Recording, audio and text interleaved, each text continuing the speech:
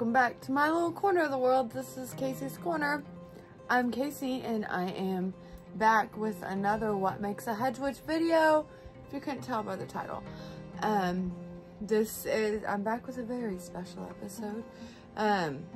This is responding to a lot of, I want to talk about what happens when this big world feels really small sometimes, when current events happen and we want to do something, but we don't know what. We want to go to our best tool bag as hedge witches, or as witches or whatever, you know, but as a spiritually practicing person, we want to go to what's in our tool bag and we don't know how. What do we do? How do we get started? That's what I'm here to talk about.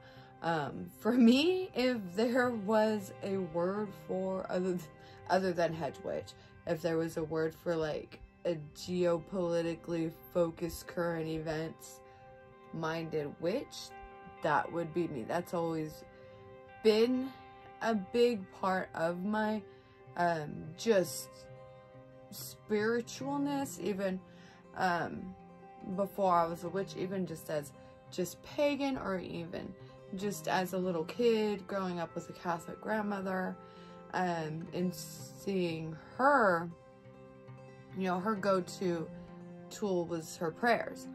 You know, as long as I can remember, I had, you know, been aware of what was going on in the world between, you know, my mom.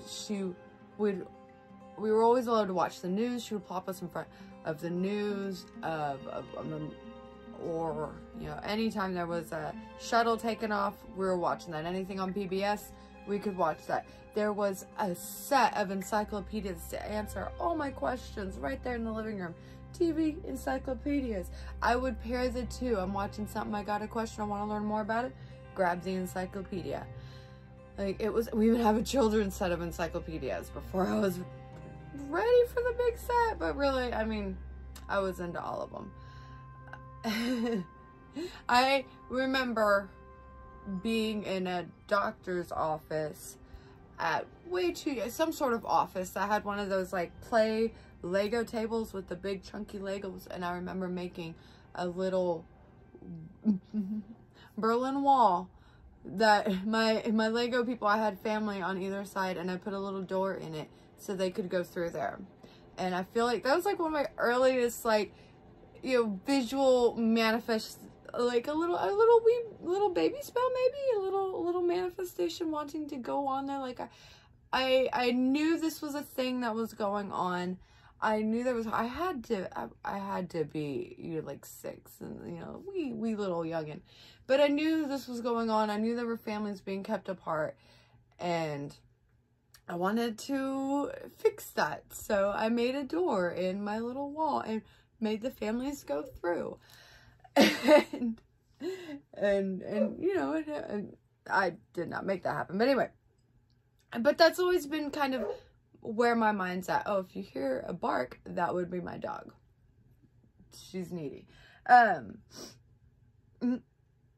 But that's always just been where my mind's at. And then, but, you know, my you know, Catholic grandmother that I mentioned, she was also, you know, she would pop quiz me about all these things that, you know, about all the current events. She would have me read papers and the newspapers, reports, the magazines.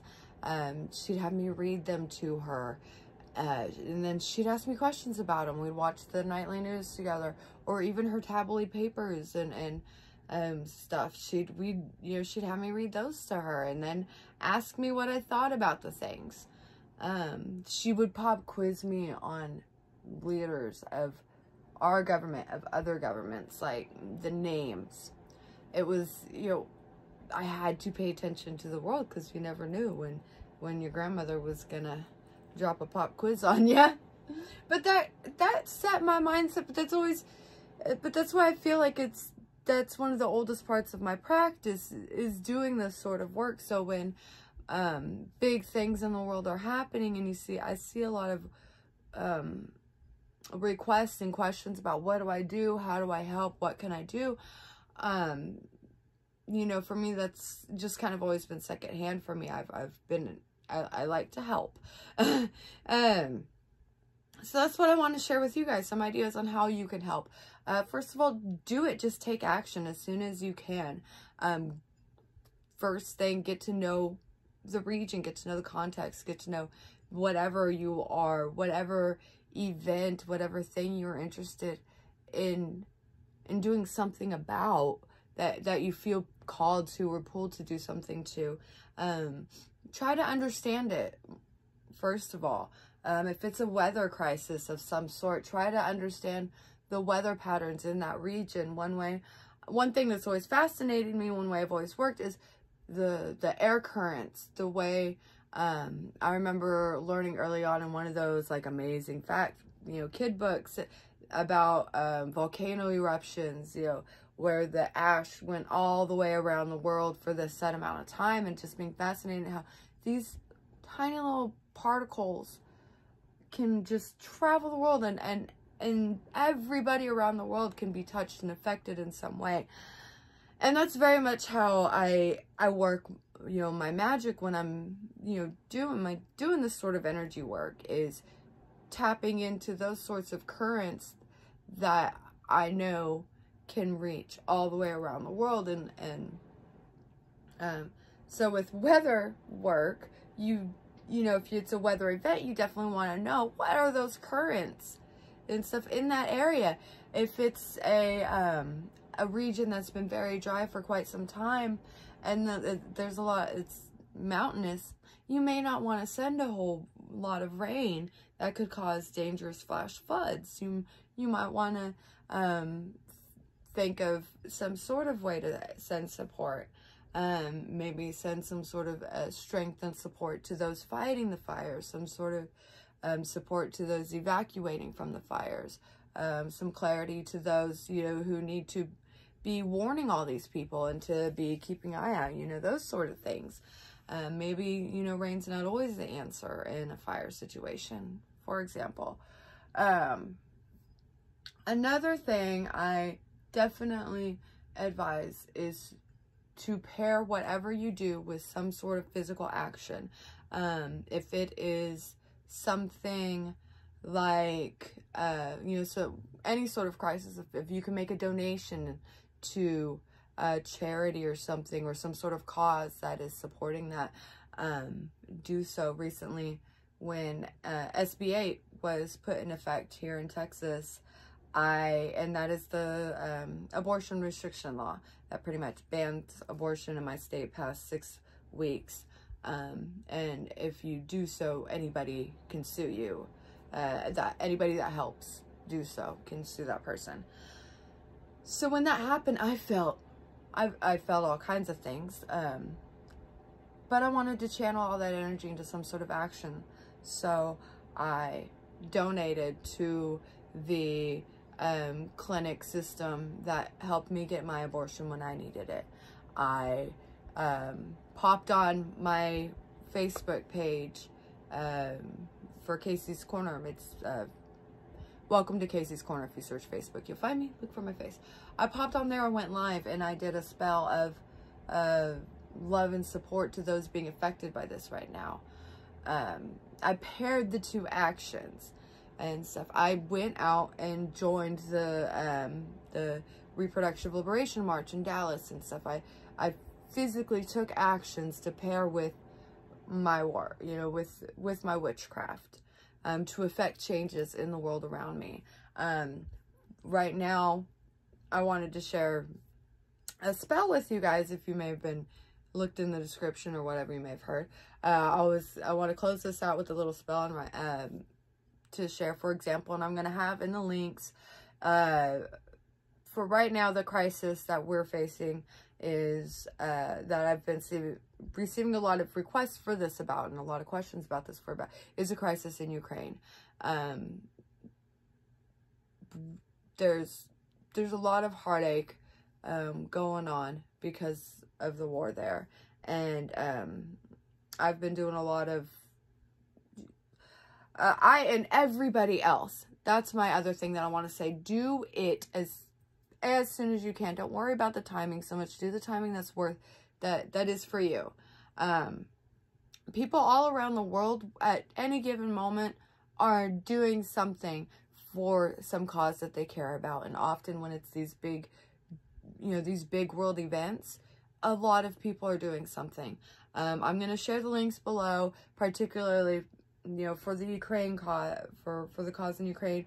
There are nightly meditations going on that an artist out of Ukraine is leading on her Instagram page. There are different witchcraft groups that are leading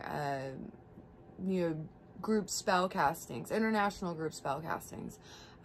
That's happening regularly. You can search all these and this is usually happening no matter the cause. Whatever's happening, this stuff starts to spring up, and no matter the religion or faith. This is also happening in Christian and Jewish and all kinds of other communities.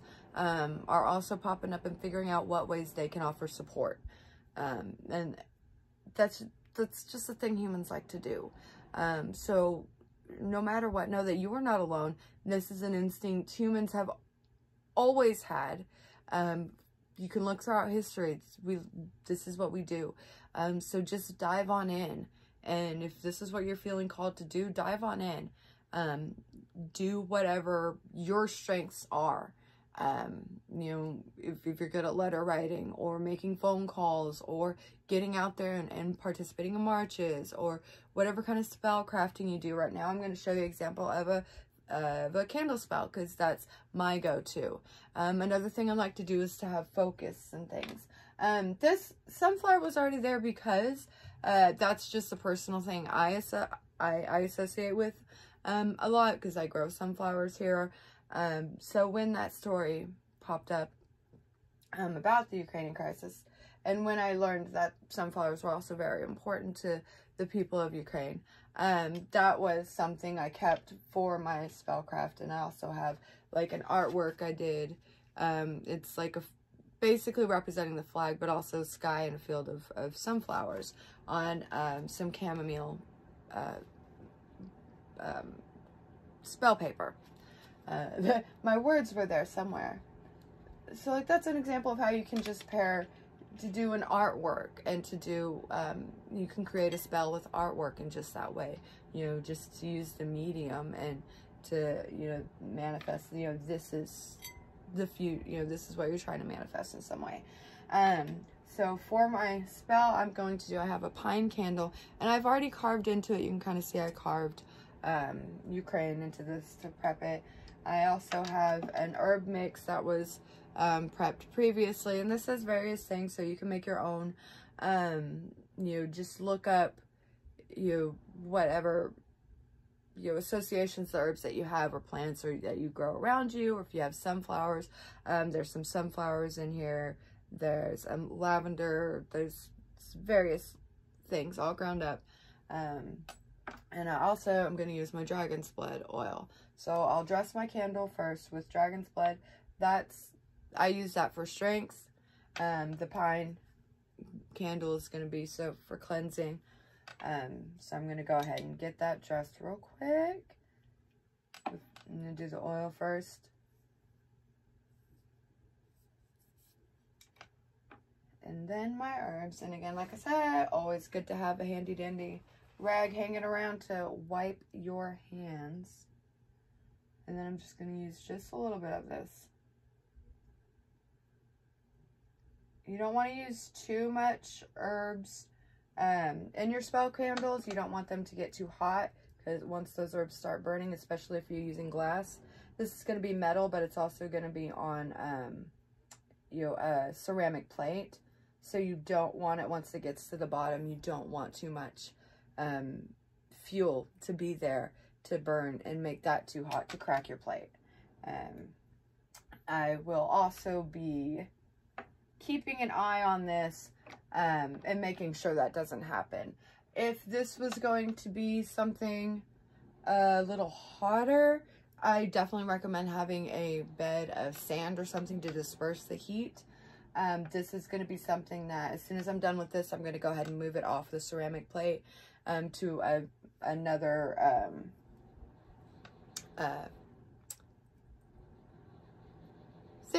protective heat thing. A safer thing to burn, to keep an eye on. This is just easier for you guys to see. Carrying on, so now that this is dressed and everything, I've done a little prep work, focusing my energy into these things. But if you like, you can do so to take some more time focusing on what you're doing with your work. I'm going to go ahead and light that and continue doing that while this burns.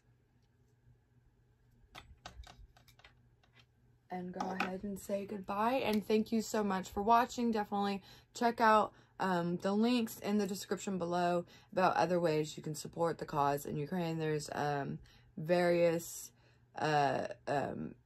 pagan organizations you can support. There are various historical reenactment crafters, ways you can support them via gift certificates. Because there are artists, there are international organizations. Like I said, cash is always the best way, no matter the cause. It is the quickest, best way to help, but you need to make sure it is, not just any old organization. Don't just, click on any old, Facebook ad that pops up saying here, donate here to help the cause. Definitely make sure it's some sort of accredited, well-known organization with a good reputation. So I'm gonna have some ideas down below for organizations that I do know that are right there on the ground, moving, dealing with the logistics, and they have the the experience to do so. I'm gonna go focus on this. Thank you so much for watching. Have a great whatever. And like I said, just, if you feel called to do anything, just do it. Thank you. Love you guys. Thank you for watching. Like, share, subscribe, as always. Bye.